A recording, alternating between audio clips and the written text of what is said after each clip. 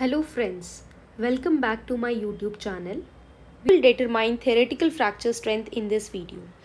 Theoretical fracture strength is the stress required to break the bonding between two plane of atoms. If this is one atom, this is the other atom, this whole set make one plane of atom and this whole set make other plane of atom, then stress required to separate these two plane of atoms is called theoretical fracture strength. If A0 is the equilibrium spacing or interatomic spacing in unstrained condition, now we keep on applying load on this material and we observe that how force varies with rise in interatomic separation between the two plane of atoms. Here the curve is, now we apply the force, this is the A0 point where force is 0. Now we keep on applying force on this material. We can observe that there is an increase in interatomic separation. First of all, there is decrease in both repulsive and attractive forces. As there is decrease in both attractive and repulsive forces, but the decrease in repulsive force is rapid compared to attractive force, the net force curve rises. Finally, there comes a point when the repulsive forces become negligible, and at that point the net force curve reaches its maximum, and that is called theoretical fracture strength if divided by area.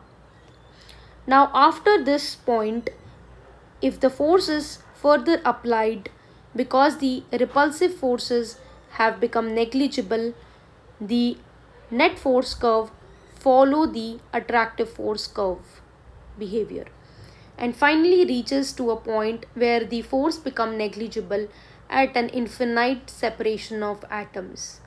Here if we observe the point where the interatomic separation is A0, the force is 0, here the potential energy is actually minimum. If we observe the curve of potential energy versus interatomic separation at A0, that is the equilibrium separation, here the energy is minimum. Now when we apply force on the material, the interatomic separation increases.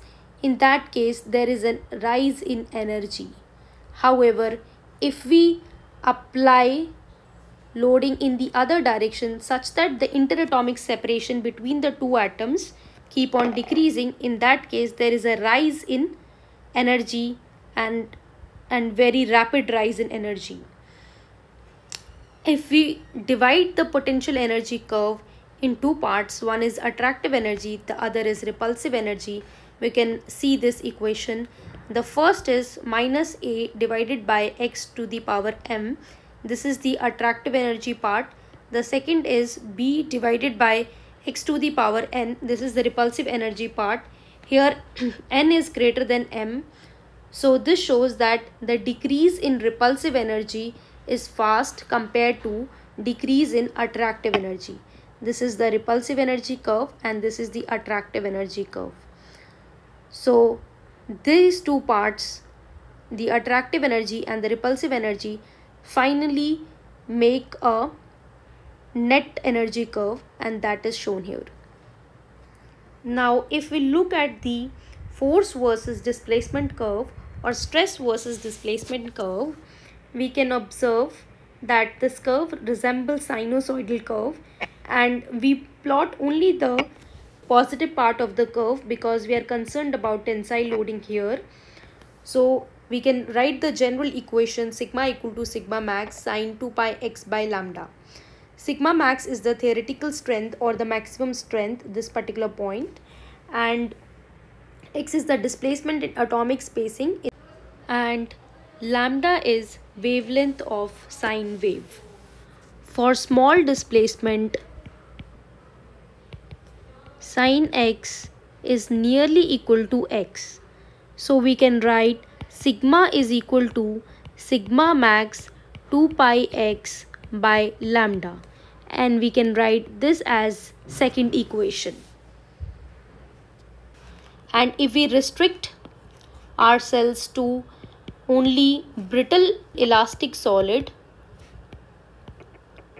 then from Hooke's law we can write sigma equal to elastic modulus into strain, and that is equal to elastic modulus displacement divided by the initial separation between the two plane of atom. And we can write this equation as third equation. Now we put equation 3 into equation 2, and therefore we can write Ex by A naught equal to sigma max multiplied by 2 pi x by lambda, and finally we can write sigma max equal to lambda by 2 pi E by A naught. Let's say this is the fourth equation. Now to solve this equation, we first assume that A naught is nearly equal to lambda by 2. In that case, we can get sigma max equal to E by pi. And if we don't want to assume that A naught equal to lambda by 2, in that case, we can see the area under the curve, that is work done per unit area, that is equal to energy required to create two fracture surfaces. We know that this crack, the pre-existing flaw in the material, when propagate, there is formation of two fracture surfaces, or here also there are two fracture surfaces. So the work done is actually equal to these two fracture surfaces, the energy which is required to form these two fracture surfaces.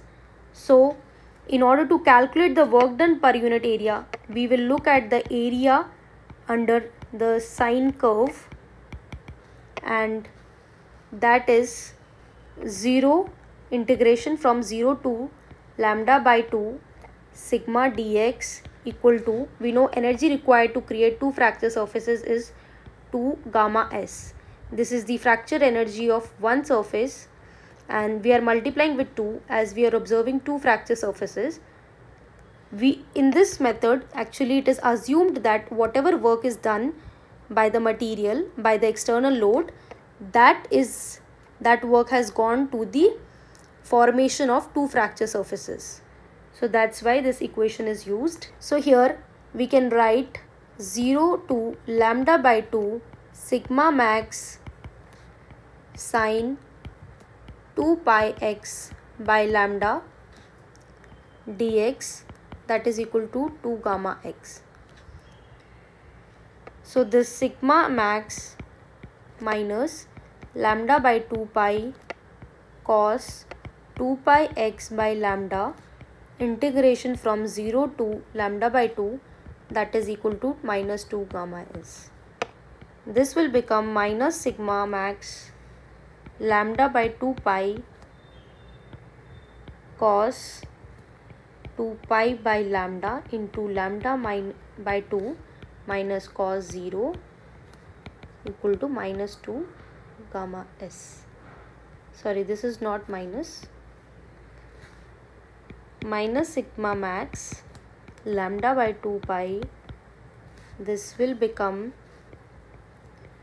minus 1 to gamma s, and finally it will become lambda equal to 2 gamma s pi by sigma max.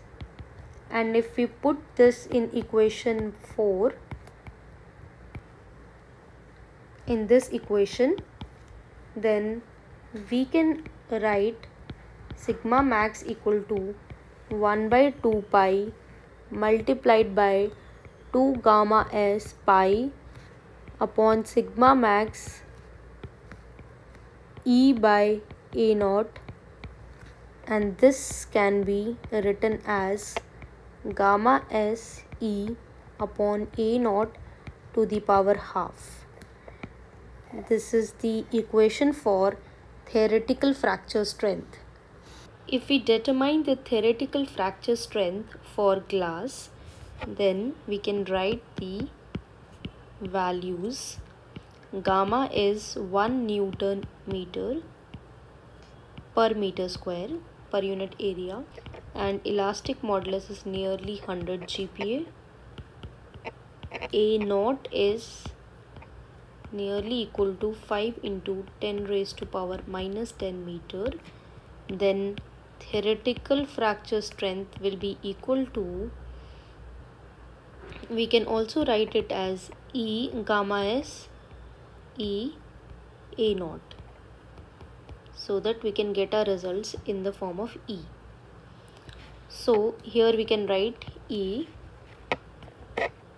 1 by 100 into 10 raised to power 9 multiplied by 5 into 10 raised to power minus 10 to the power half, and that will be equal to E 1 by 50 to the power half, and this will be E by 7.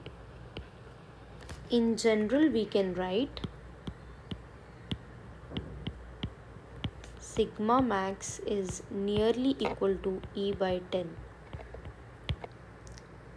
But in reality, in experiments, it was observed that the materials have 10 to 1000 times lower fracture stress compared to that of the theoretical cohesive strength or theoretical fracture strength value. Hope you like the video. See you in next video. Goodbye. Enjoy your day.